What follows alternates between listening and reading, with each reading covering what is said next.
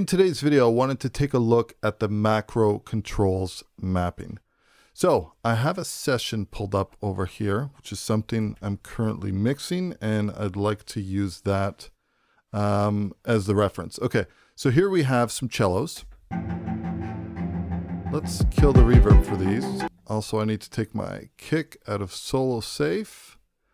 And I currently have black box on this, but what I want to do is we're going to use red light distortion for this example. All right, first things first, I'm just going to reset a couple things over here. I'm going to move over to the op amp setting, make sure our input is at 0, distortion's off, drive all the way down, mix 100%. I want to go with 2 stages, and let's center out the output gain here. So we shouldn't have too much of a difference. Off.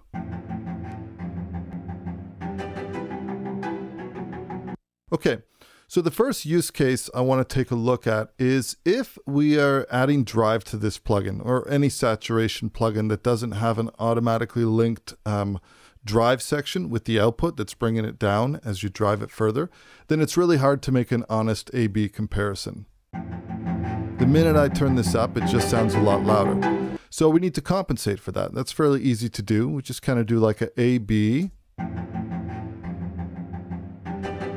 And you want to get an approximation where the levels are about the same, and that'll allow you to make a decision better. So I'm going to pin this plugin, and let's just anchor it at the top here. Now on the currently selected track over here, if we hover over this icon or choose F11, we can open up the channel editor. Now within the channel editor, I don't think this is new to anybody, it gives us the ability to link different parameters from different plugins on the same channel. You can link them to one knob, which is kind of like a macro knob. So first thing I want to do is I'm going to connect drive to knob 1. So now if I adjust this macro knob, I'm adjusting the drive here. Now the minimum setting is going to be 0, and the maximum setting in this case is going to go to 11. So that's the first step, and if you just wanted to do that, it would be very easy. You wouldn't have to open the plugin GUI. You could just map out certain parameters from different plugins across these knobs. But the way that I want to use this is it's a little bit different.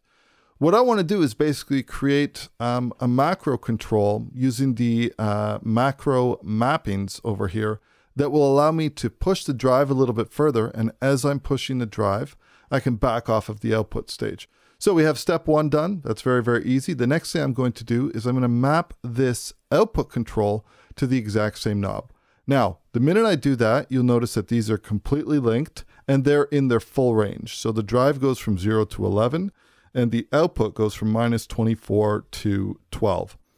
Now, what we really need to do here is come up with something that kind of makes sense. So at this setting over here where we had the drive at about 5.5, and I had this pulled down somewhere about here, about like -6 or something like that, that was a pretty good A/B. So I want to kind of use that as my anchoring points. Okay, I'm going to just pin this. And the first thing we need to do is click the macro controls mapping knob. Now, based on the knob or the button that you've mapped out, you can select either one of those over here, and then you can see the targets that have been assigned. Okay, so first up, I want to take a look at this. There's this thing that happens with red light, at least in the op amp, where the minute you go to 11, it gets a little bit, well, not a little bit, it gets a lot louder. So the first thing I want to do is I want to change the range. So what this means is basically that, let's turn the macro control to its max setting. And then you notice because we've clicked this drive, the target curve over here, I can now adjust the minimum and maximum values. Now, this doesn't mean that you can't dial these in on the plugin. What it does mean is that this knob is only controlling a specific range. So right away, I'm going to pull this down till this gets to just about like 10 and change, somewhere around there. So that's going to be good. Okay. So that's the first step, and now I can adjust this macro knob. I'm just using my mouse scroll wheel because if I click it, I lose my focus of this graph. The other thing I could do is making sure that this is selected. I could use my fader port macro controls. This is the way I usually do it because it's pretty easy. Okay, so that's my first step, is that I've adjusted the maximum range of the drive, and I've just cut it off at kind of like 10. Now, the second thing we need to do is we need to make sure that this one is inverted, and also not just inverted, but that it's at a specific range.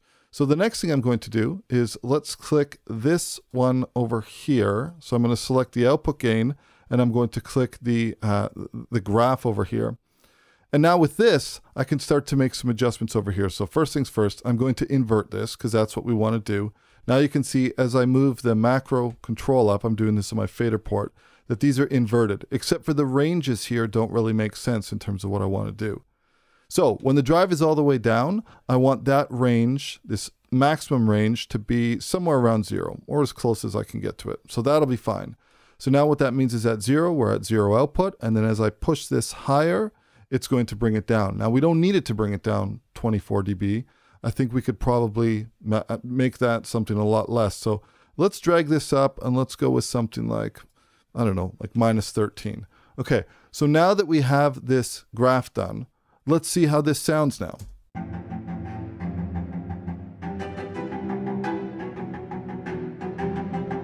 Now, if that range doesn't work for you, let me stop this for a moment. If that range doesn't work in the maximum setting, we're just going to open up the wrench icon again, click here. Maybe I've brought this down a little bit too much. I'm just going to increase this, and you notice as I increase it, you can see the actual plugin GUI changing. So this now becomes really useful to me to use as a macro. So if I play this in context of the track,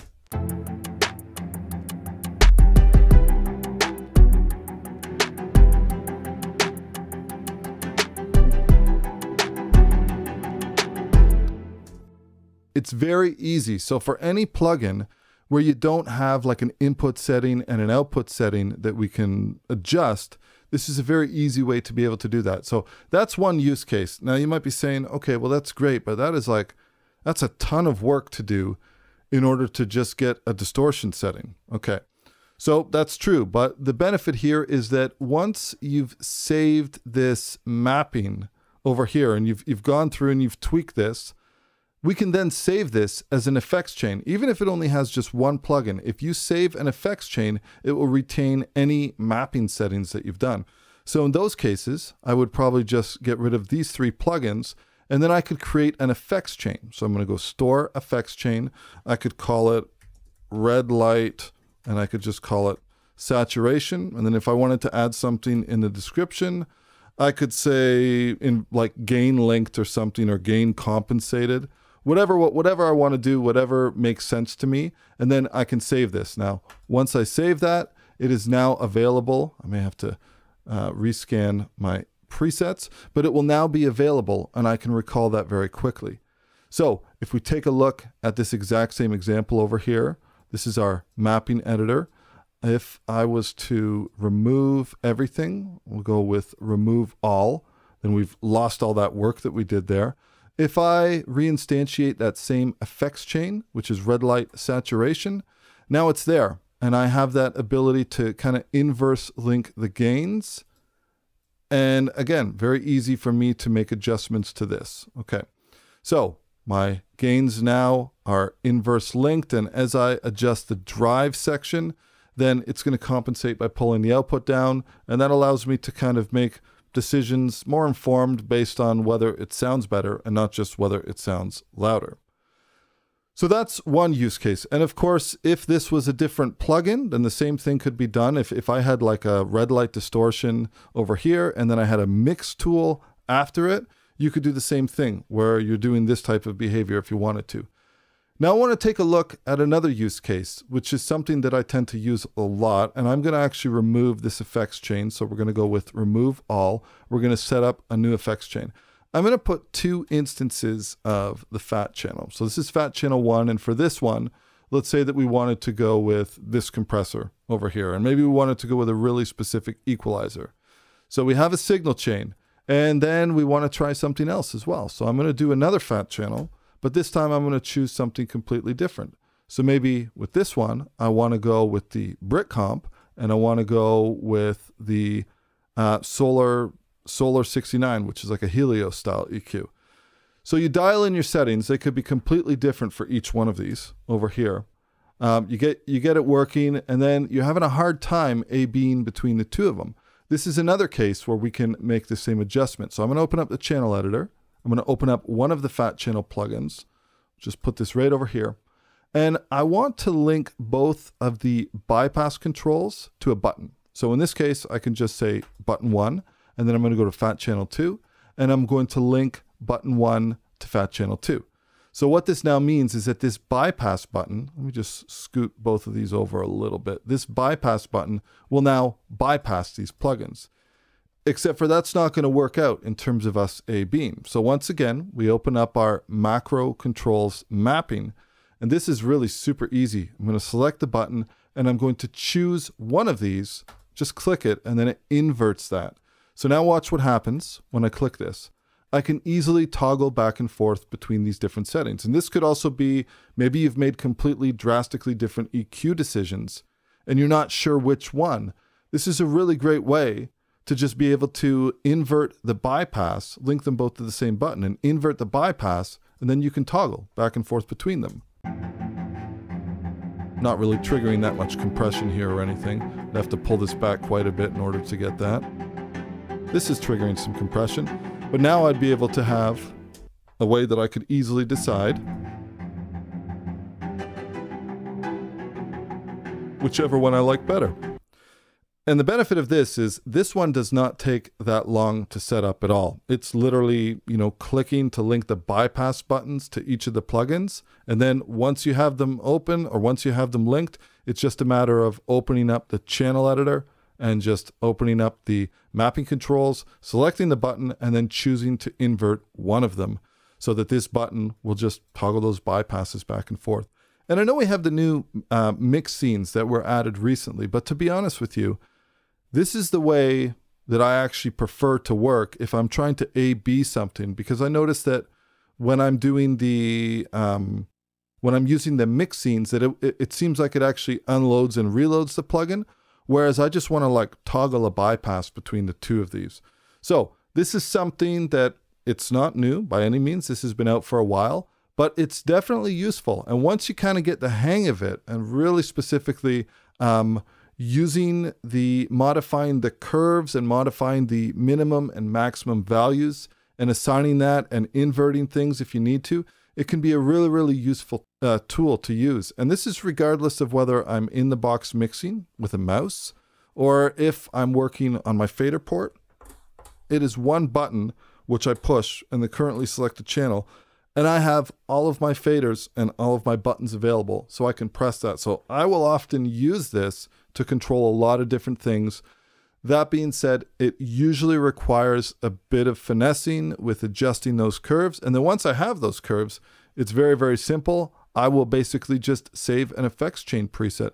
And once I've saved my effects chains presets, they're very easy for me to load. Like I can remove all of these and I could go to this effects section over here, go up to the top. I have my main outs. I just drag and drop this in.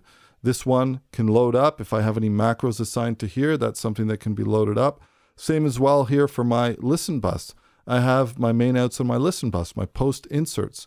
Right now, I don't have anything assigned to this, but if I select this and just drag in my post inserts, I have two functions that are assigned here. I have a mid-range EQ, which I can bypass and unbypass to check my mid-range. And then I have this bypass toggle, which toggles my sonar works between my two different sets of monitors. And I basically just use my macro controller for that. On this particular one, once you open up the macros and you have your listen bus selected, I can reach over and adjust and swap between my two different sets of monitors. And those are all running the SonarWorks calibration. So definitely worth looking into. If you haven't taken a look at the macro controls and messed around with the graphs, adjusting the curves, inverting things, I would definitely recommend it. Anyways, that's all the time I have available for today. I hope that you enjoyed this content. If you did, please consider hitting that subscribe button. Any questions or comments, please leave them down below. I will do my absolute best to get back to you. And as always, we will catch you in the next video. Cheers.